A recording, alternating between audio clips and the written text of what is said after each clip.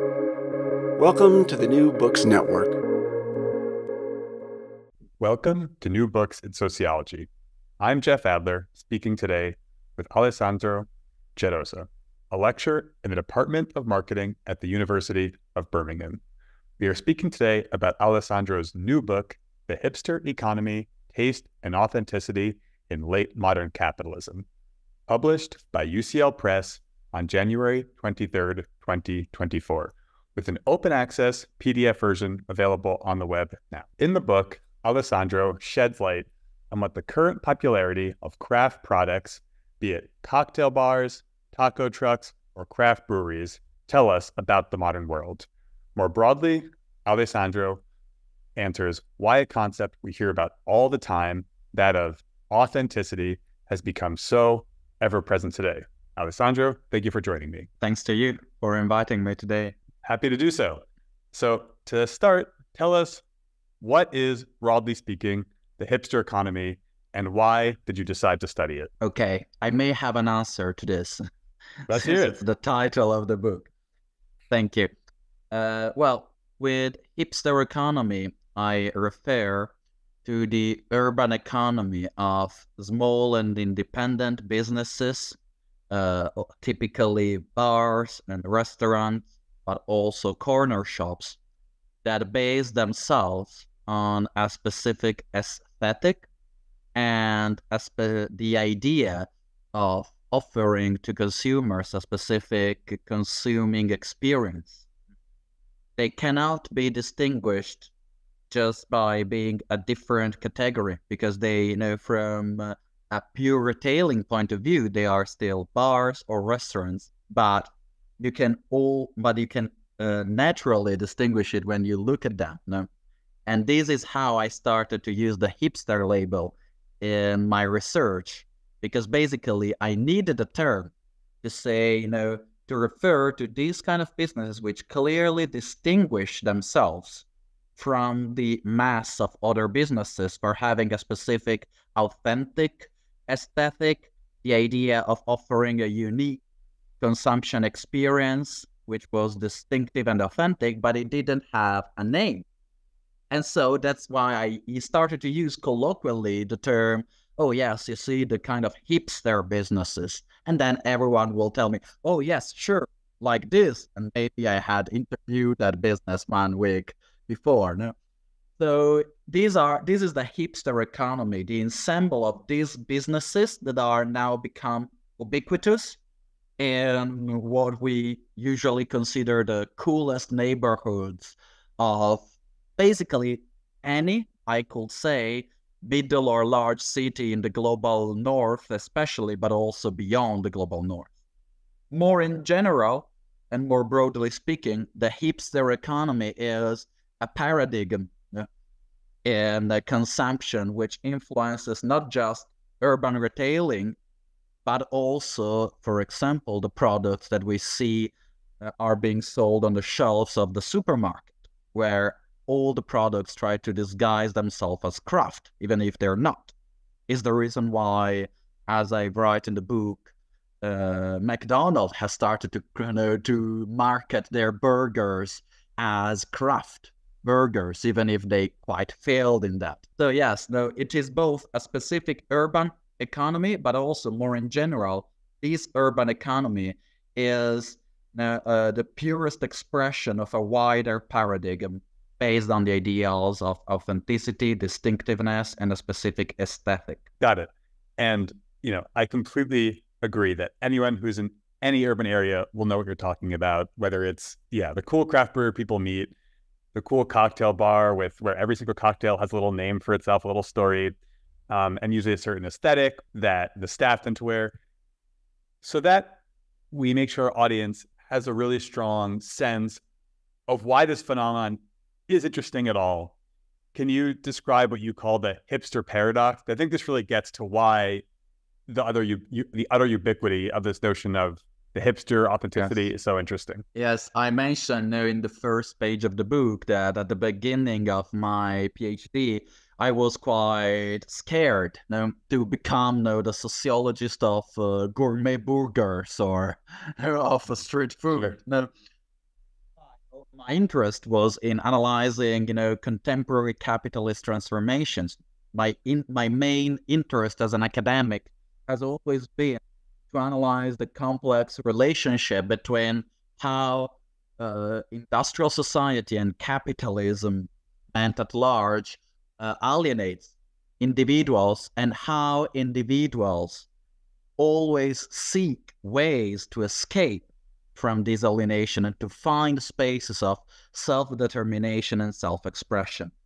What I found especially interesting about the hipster economy is that even a topic as frivolous, apparently, as, again, craft beers, cocktails, or typical food, can tell us a lot about how capitalism is transforming today, late modern capitalism is transforming, and how middle-class people especially are trying to escape from the alienating features of the industrial society and of capitalism. I discuss of the hipster paradox that you mentioned, also because I discuss about the hipster economy, but this is not a book about hipsters. This is a book about all of us, and how, if we want, we have all become a little bit hipsterists in our consumption. Hipsters have become, a mocking trope, if we want. It is just a way you go out with friends and you tell your friend, oh, come on, how hipster you are wearing that clothes, or how hipster you are for taking that drink. Or, oh, yes, I know, I'm an hipster too. I invited you to this restaurant. And this is why I think that the hipster paradox, the fact that, hipsters are the people who doesn't consider themselves hipsters, because hipsters look for authenticity and distinctiveness, but naturally they will be, they are considered fake some way in their search for authenticity and distinctiveness. The actual solution to the hipster paradox is not to take some people and apply to them the label of hipsters against their will, because it's very difficult to imagine a subculture which members refuse to be members of a subculture. But actually, the solution to the hipster paradox of the contradictory search and quest for authenticity is to recognize that due to the impending paradigm of authenticity in taste, due to the ubiquity of this economy, we have all become, again, a little bit hipsterist in our consumption when we look for the typical restaurant selling or typical food from a specific region, or sourced directly from the producers. We go to a coffee place because it roasts coffee from some authentic place, or we go to a cocktail bar which serves an exclusive list of drinks, or that or in which the mixologist crafts a cocktail tailored upon you, and you don't have the usual gin and tonic or the usual spritz. So, kind of piggybacking off that, you mentioned that we are all a little bit hipster because, broadly speaking, we're looking to have a feeling of community against alienation. Use the word alienation. And one thing I like so much about the book was that, I think we all know it's easy to sort of parody the hipster, the show Portlandia, the entire joke of the show is parodying hipsters, but your book has a more sympathetic and inquisitive tone. And so I'd love if you could talk about what is this sense of alienation? Where does it come from? And why are we trying to escape it? Yes, thank you.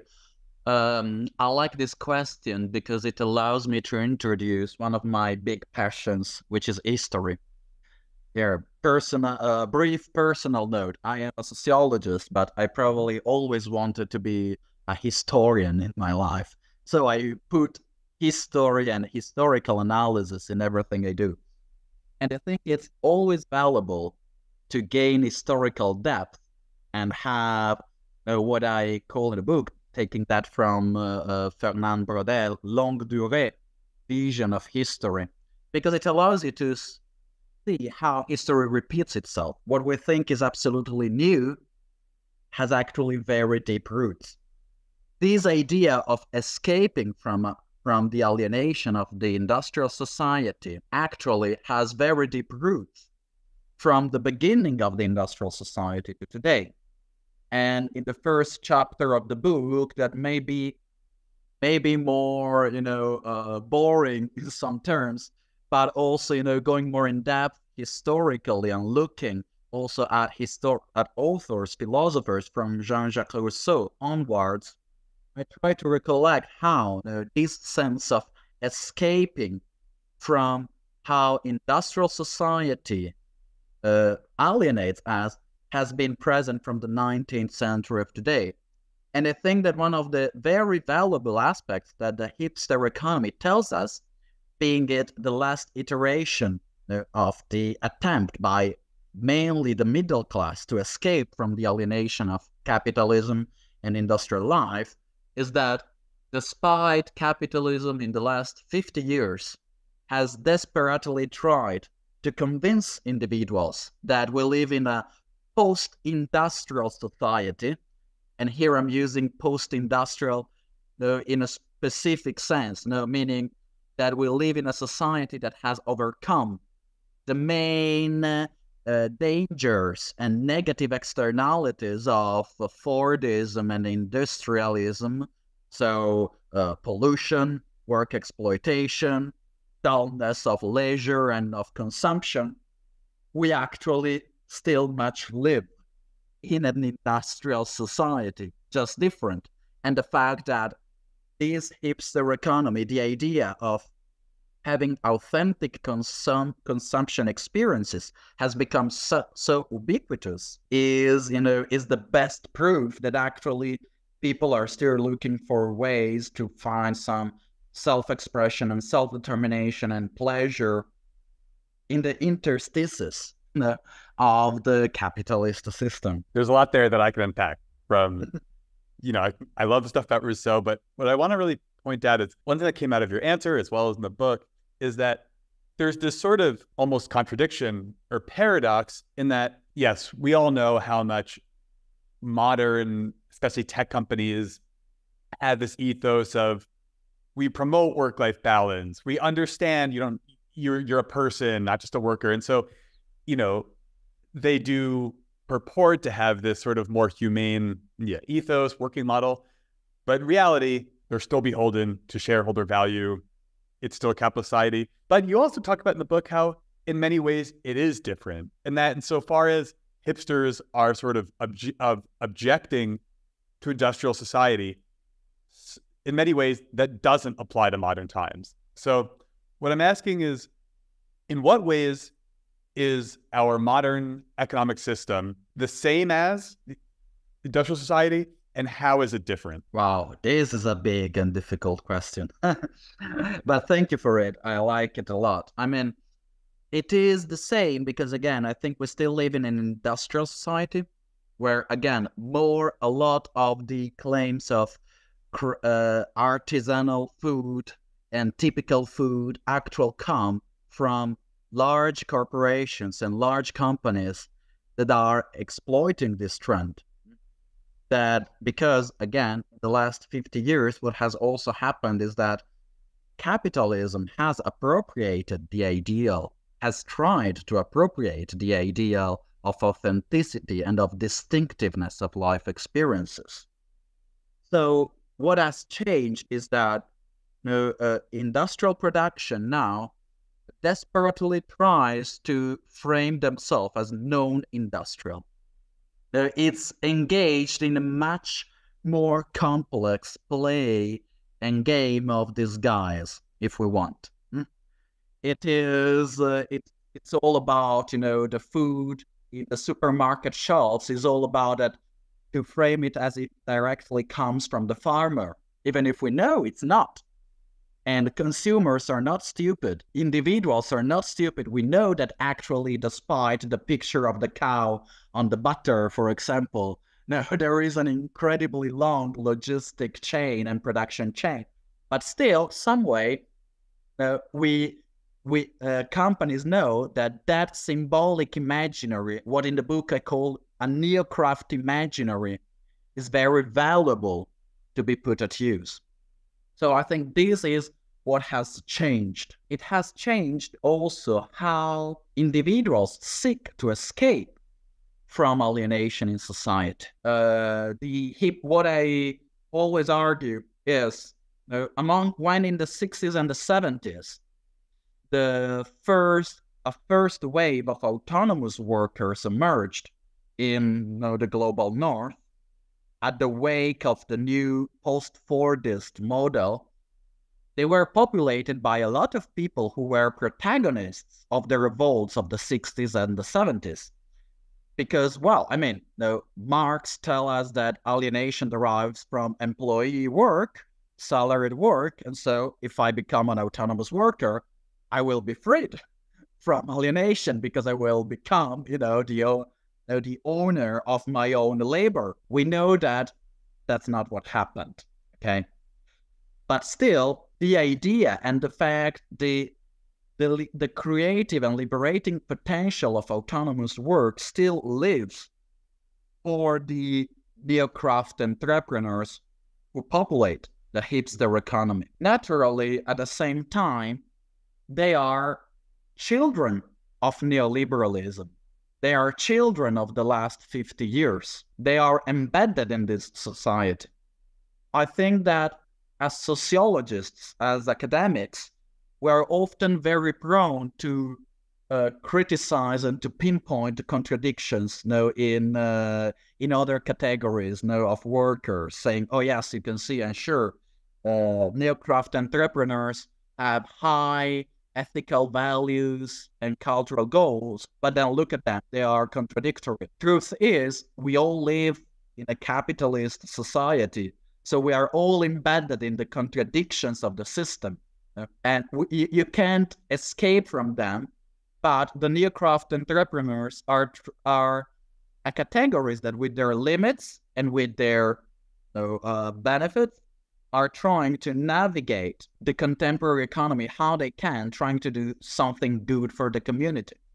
This has some limits, but I think that it also has some valuable aspect that must be recognized. And the same is true for the consumer side. So if I understand correctly, the idea here is that, of course, it's easy for us to say, hey, these neocraft entrepreneurs, as you call them, are hypocritical. They claim to have this very sort of DIY feel to them, yet they're still funded by VCs or whatever it might be.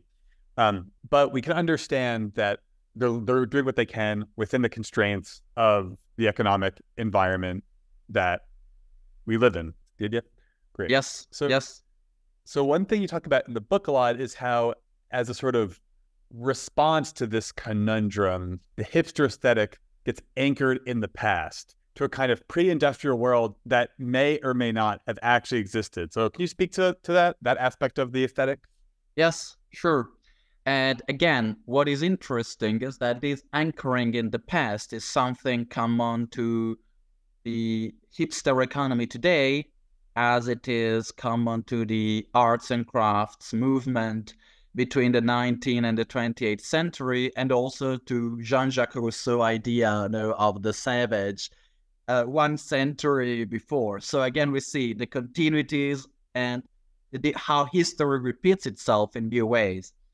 How it is anchored in the past, the hipster economy, because basically Professor Chris Land, which has been among the first to discuss neocraft industries, has called it a movement back to the future. Now, it uses the idea or the imaginary of a mythicized pre-industrial past made of, still untouched by the alienation of industrial society, and so made of authentic and genuine social relations, for example, at the urban level, but also of food that actually tasted like food, food that was actually tasty, old typical productions, before industrial production homogenized the production of raw materials. So it appeals to that past, but it is not a conservative move because it appeals to that past to actually envision post-capitalist, or at least in the more conscious versions, okay, post-capitalist futures and imagining post-capitalist economies, or more broadly, at a more diffused and less conscious level, still, a post-industrial futures, in which, again, it will be possible to have this kind of genuine food, authentic consumption experiences, authentic social relations.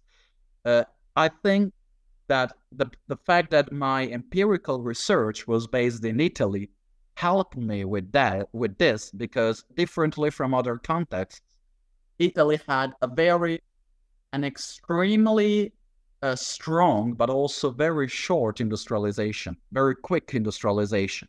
Now, in the 30s, Italy was still a mainly agrarian, country, and in the 50s and 60s and 70s, it quickly became, in 30 years, a full industrial society and a full industrial country.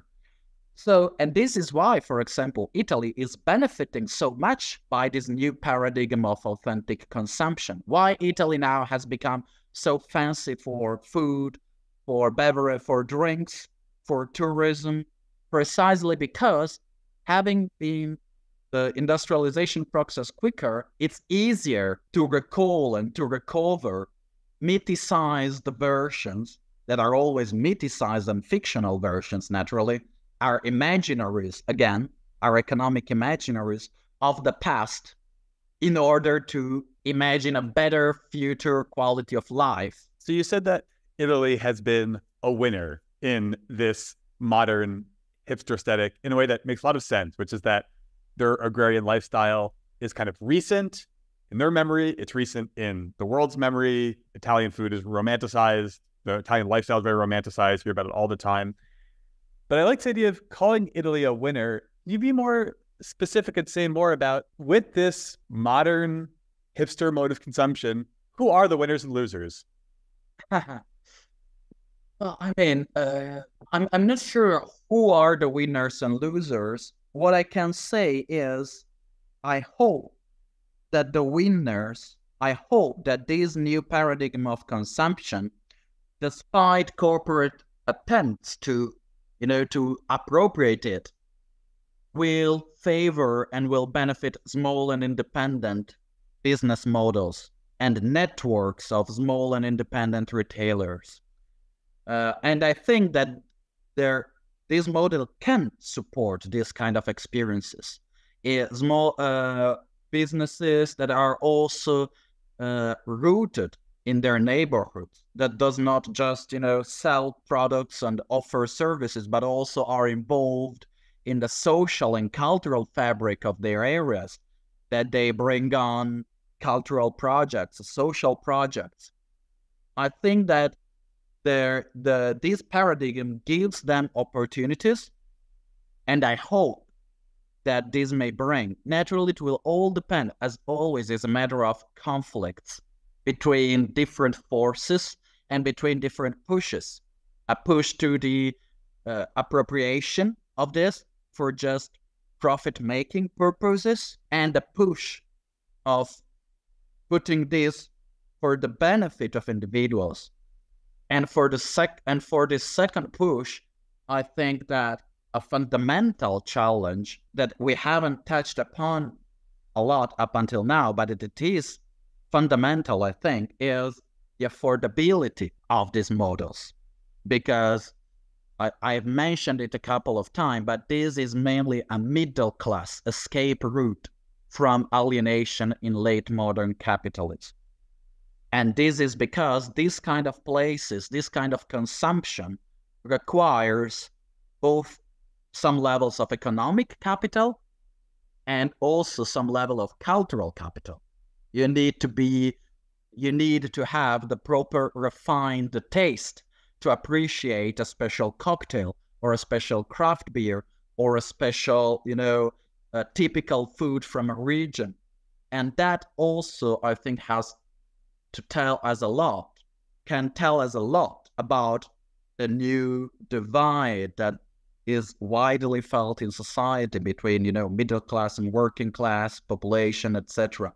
So I think that a fundamental challenge, if we want this to benefit the majority of individuals, is that the big and main obstacle is to win the challenge of the affordability of what we call craft or artisanal or authentic, as we want, products, objects of consumption. So if the fundamental challenge of this neo-craft movement actually paving the way for a truly better post-Fordist, post-industrial future, if the biggest challenge is affordability, and I think that's very relatable to people. I think everyone has this sense that you live in a city that's kind of mixed income. Once that first hipster coffee shop comes in, 3 years later, the locals are pushed out. I mean, I think there is a sort of cynical view right now on the phenomenon you're talking about. So do you have any thoughts on how this affordability problem, as you called it, can be solved? Because I think that I think you'd agree with this, the neo-craft entrepreneurs themselves don't want to gentrify. They have actual ideals. So what do you think they need to do to solve this affordability problem? Well, I don't have an easy answer to that. Otherwise, I will offer my services for a very high prices. I'm joking.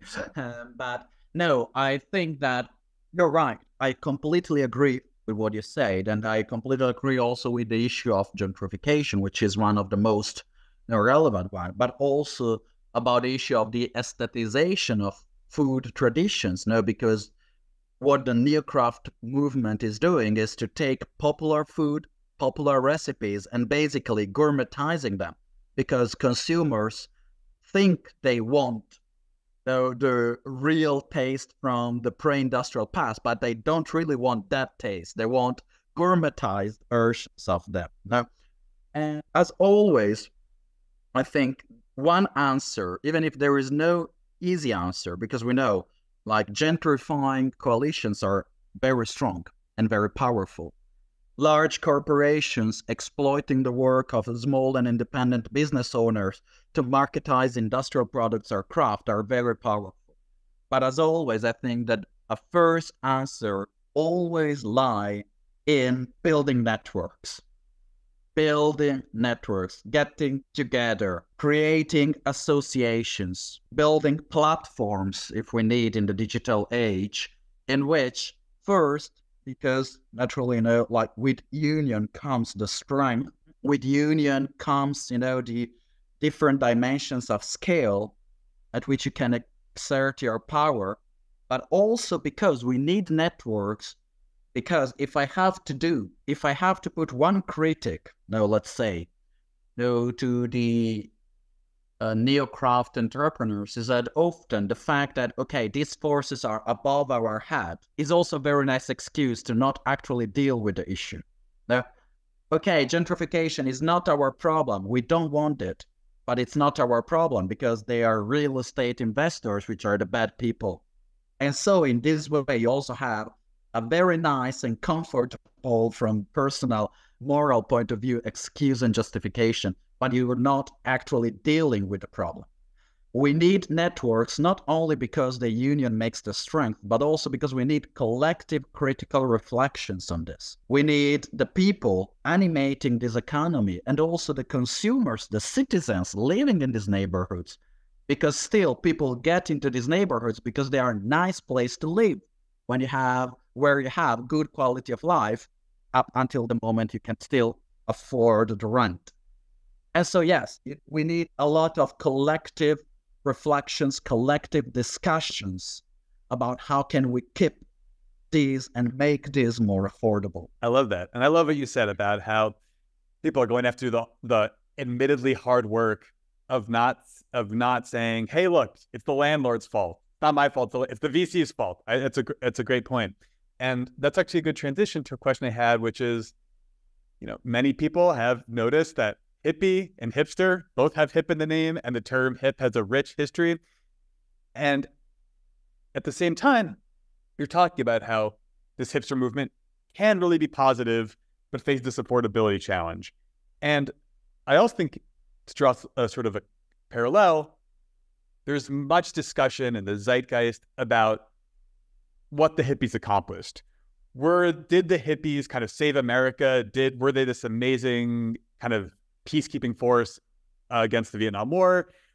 Or did the hippies were they just hedonists? Did they end up just taking power? So how does the hipster movement relate to the hippie movement? And what did the successes and the failures of the hippies, what can that tell us about? Yeah, no. Again, I love this question because, again, it allows me to bring some historical parallel that, as I say, that I love a lot. And there is definitely, if we go, the hippies of the 60s, where the maturity point of a number of countercultures that grew, especially in America, but also in other places of the global north, against Fordism, against the standard, the blatant standardization brought by Fordism to everyday people life. Consumption, all the same. Can I interrupt you quickly? Just to make sure everyone understands, can you quickly define Fordism? You're right. Apologies for that. Yes. When I discuss of Fordism, I relate to a previous model of capitalist organization, which was based on the idea of standardized production much more than today. While in the last 50 years, capitalism may have shifted towards a much more tailored model. So Fordism takes its name from the famous Ford T, in which at the beginning of the 20th century, saying, well, it's a Ford T, it's black. That's it. You don't need you need no personalization on that. And in the 50s and the 60s, where the effects of standardized production and a standardized society, also from a working, consumption, from all the points of view, become more and more apparent, these countercultures came, and then a hippies movement came. And the fact is, the hippies had the benefit of signaling that, that was unbearable, that couldn't be sustained anymore. And it's not casual, the fact that white was a global movement. In the US, you had the hippies that was more cultural. In Italy and Europe, you had more political movements. Young people getting political into the streets. Sometimes, unfortunately, also in, with armed struggle, but also in alliances with workers' movement. You had the same revolt in the East under Soviet Union, because even if Soviet Union was outside, the capitalist world, it was still a very much industrialized and Fordist society and standardized society. And they signaled that that was not bearable anymore. And what has and then you had the hippies, and then you had the bobos in the 80s that were more these yuppies, and then you had the indies, and you always had new generations of countercultures or subcultures signaling this and signaling their the necessity of being alternative to that mainstream made of standardization. The fact has been that in the meanwhile, the same capitalist structuring of society has shifted towards the same model of being tailored upon the individual, being personalized and being distinctive and not anymore standardized. So what we have today, and what is the big difference between, the hipsterist middle class of today and the hippies of the 60s and the 70s, is that when today we want to be alternative to the mainstream, we are actually referring, even if we are not always aware of that, to an old paradigm, the one of standardization that has already become quite obsolete.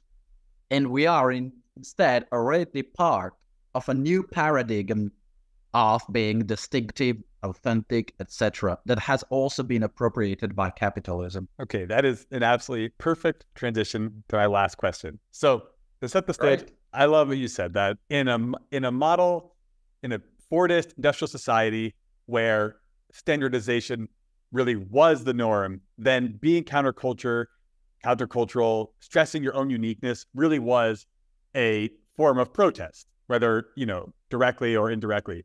But in the modern era, especially with things like Instagram, social media, where actually uniqueness and authenticity are commodified, it can feel almost impossible to be yourself. It can feel almost possible. When you say, when I'm posting some piece of art I made on Instagram, when I'm, whatever it might be, it can feel like, am I doing this because I'm sort of discovering myself, or am I doing this because I'm trying to commodify my personality? So as a piece of advice to the listeners, how do you yourself try to stay authentic and unique in the modern world? And another way to answer the question is, what do you think modern political action looks like in this modern world? Okay, yes. I like this again because I think it is. I absolutely agree with you. And again, this is precisely the outcome of authenticity still being both a powerful tool for appropriation and at the same time a still alive ideal of emancipation. No, and I think this is paramount. To understand. I think that I don't think that the important thing is to be authentic. No, I think the important thing is, again, at the opposite. What I think is that being 50 years that capitalism has tried to appropriate this ideal, today we focused on the consumption aspect, but if we look at the working aspect in corporations, it's the same. All the gamification and play thing.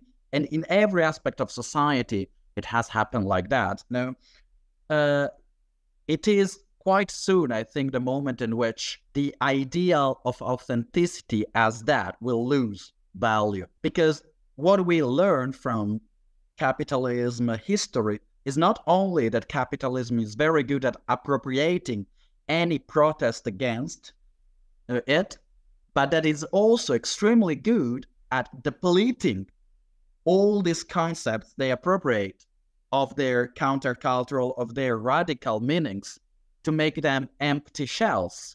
The idea of, again, the parallel to the work field, the idea of having a work that is also a play, a game, was a very powerful idea. And now it has become many times almost a nightmare because, oh no, my boss wants me to play at work. Oh God. The same is kind of happening with authenticity in consumption. What I still think remains paramount is what stands behind the ideal of authenticity, and that stays true from the beginning of the industrial society. The ideal of freedom to self-determination, to self-expression, and to distinctive life experiences. And I think that political action, should not much be interested in purity, in how to reach some pure state, but on how we can build collective spaces, collective safe spaces where we can enjoy these elements and these features, how we can collectively work towards a society in which it is possible to self-determine, to self-express yourself in a way that everyone can, not just a few people. And again, I return to the challenge of affordability. In this way, I think that the small and independent businesses of the hipster economy can be a component of this movement. They are also very often social spaces, cultural spaces, organizing events, doing action in the neighborhood. Naturally, they cannot be considered, they're not a panacea. okay, for this. They're not an easy solution if we think that the hipster businesses or the neocraft industries will do this shift alone. We will be total fools. No one saves themselves alone. You can always save yourself building coalitions between different actors. The neocraft industries can be one piece of the puzzle, one piece of the mosaic. That's what I think. Are there any, I know I said this last question, but just as one final addendum to that, are there any, given any economic or technological headwinds we see developing in 2024 and the next few years, are there any specific challenges or opportunities that you hope neocraft industries in partnership with the individual can play a role against? Yes. I mean, again, I think that, this is still like an open field for conflict, if you want. And I think that for sure, for example, the digital aspect, I think is fundamental that you mentioned, because we haven't touched upon this, but, the digital can be a fundamental dimension for these businesses to grow and to make them known. At the same time, can be a multiplier of the aesthetic and commercializing pushes of authenticity, because you are forced, again, as you before you made the example of Instagram. If you go now on Instagram, on the Reels, or on TikTok with the videos, you will be submerged of, authentic street food businesses, etc., showing the food. And actually there, the aesthetic becomes much more significant than the cultural values, than the ethical values. Now, what matters is the bright colors. What matters is the ASMR sound. Now, the aesthetic prevails over the content. I think that a fundamental challenge is to keep the content. I think another fundamental opportunity and challenge is a politicization of this movement in relation with the other political movements that are emerging. I mean, we are assisting, also here, we can always identify waves, of politicization of society and of depoliticization of society. After the big ebb from politics of the 80s, and the 90s, we are now assisting to a new politicization of society, many conflicts. We see movements, social movements, environmental movements, social justice movements. I think that there is much to be gained to interact with this, to bring forward. And also, a final point I would like to make is authenticity is a deeply Western concept. It starts from Jean-Jacques Rousseau and Pascal and the Romantic movement. It is deeply embedded in Western history and Western industrialization. And it is now the paradigm of authenticity today is global, because Western capitalism has been globalized in the last century. But at the same time, I think there could be such a lot to learn from different concepts, from different ways of frame the quest for self-expression, self-determination that may come from the global south, from different cultures, and that may be also excellent opportunities to overcome some of the drawbacks of the ideal of authenticity. For example, again, the individual dimension of it, the deeply middle class dimension of it. I think there can be much to be grasped by this kind of projects. I really look forward to read future projects, probably by other scholars, from the global south were talking about, decolonizing the idea of authenticity, for finding new ways of expressing the same concepts, etc., or at least putting that into a dialogue. I think that is a perfect, inspiring way to leave us. So, Alessandro, Gerosa, thank you so much for your time. Thanks to you, and thanks to the listeners that hopefully have remained with us up to the end of the podcast.